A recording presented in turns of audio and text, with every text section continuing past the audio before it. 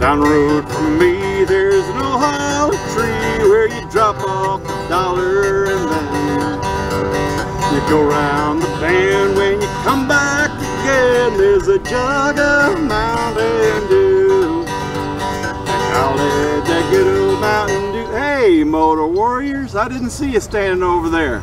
Welcome to Knee Slapper Sunday. My last Knee Slapper Sunday was about when I lived down in Louisiana, and it got me thinking about my girlfriend way back in them days. And her mama was a dyed-in-the-wool Cajun, and her daddy was from Buffalo, New York. So when she was near her daddy, she sounded like a Cajun girl, half the time speaking French. And when she was near her daddy, she sounded like she was from Buffalo, New York. I mean, it was something else. But anyway, she used to tell me stories about growing up down in Lafayette, Louisiana, and she told me about these two fellers that were named Clarence Boudreau and Keith Thibodeau. Now, Clarence Boudreau, she said, was a year or two older than Keith Thibodeau, and then therefore, you know, he was bigger. He's kind of a big kid. And for some reason, he took it to notion that he was always going to be picking on Keith Thibodeau. And so Clarence Boudreau would walk up behind Keith Thibodeau, and Clarence would say, "Who dat?" And he'd smack him in the back of the head. Well, Keith would like, "Whoa, man," and he'd turn around and see big old Clarence, you know, standing behind him. And he'd go, and then Clarence would go, "Oh, it's you, couillon. How you do, pipsqueak?" And then he'd push him and walk away. Well, the next day, Clarence, you know, saw Keith Thibodeau and walk up behind him and bam, who dat? Smack him in the back of the head.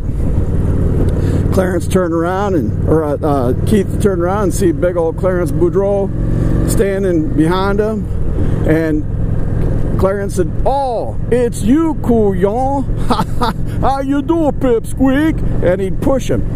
Day after day after day, he did that. Keith was in front of his friends, in front of girlfriends. I mean, he did that for years. Well, eventually a day came where his mom and dad, you know, Keith Thibodeau's mom and dad bought a house, but it was on the other side of the bayou. And the nearest bridge was like 20 miles down the bayou from Lafayette. So, you know, he got put in a different school zone, you know, school district. But every day he'd walk to the edge of the bayou and he'd look out and say, "Hey, Clarence Boudreau, this is Keith Thibodeau. One of these days, I'm gonna grow up and be bigger than you, and I'm gonna come looking for you." And he did that day after day after day. Well, he started getting bigger, and he walked up to the bayou and started yelling. As he got bigger, he started yelling, "Hey, Clarence Boudreau, I want you to know I'm growing up, boy. My daddy is 6'5". My grandpa is 6'6", and I'm growing. And one of these days, I'm gonna find a way across this bayou, and I'm gonna come and I'm gonna turn you inside out and hang you on a clothesline to dry. I hope you're ready for that day, Clarence Boudreau."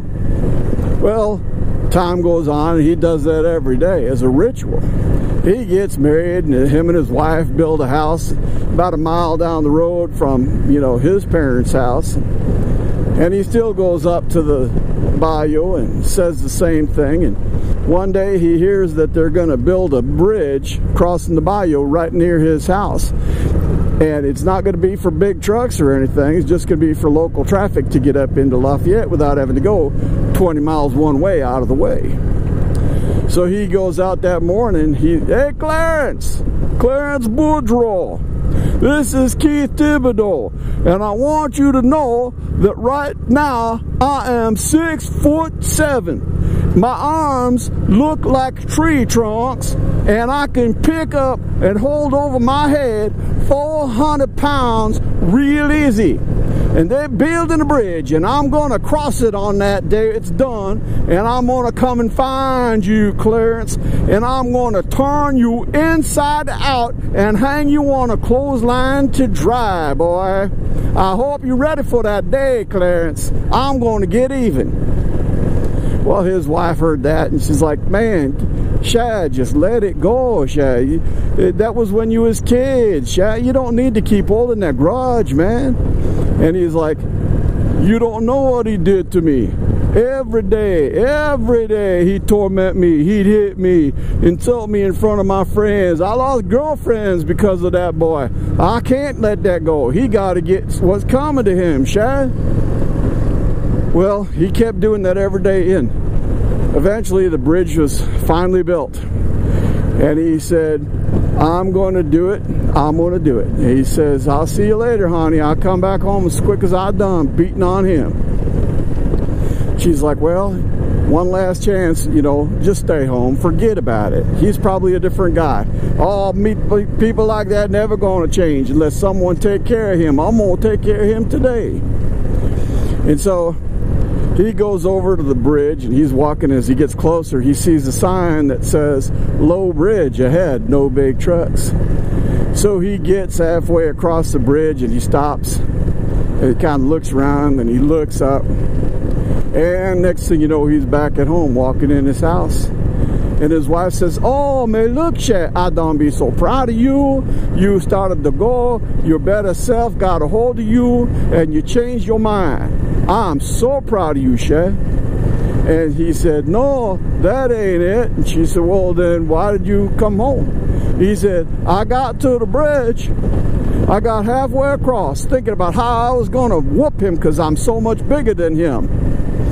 And when I got halfway across the bridge, I looked up, and Clarence must have paid to have that built the bridge just for me, because it said over the top of the bridge, Clarence, 7'2". He's still bigger than me, Shad. Yeah, oh, that there was a knee slapper. I tell you what.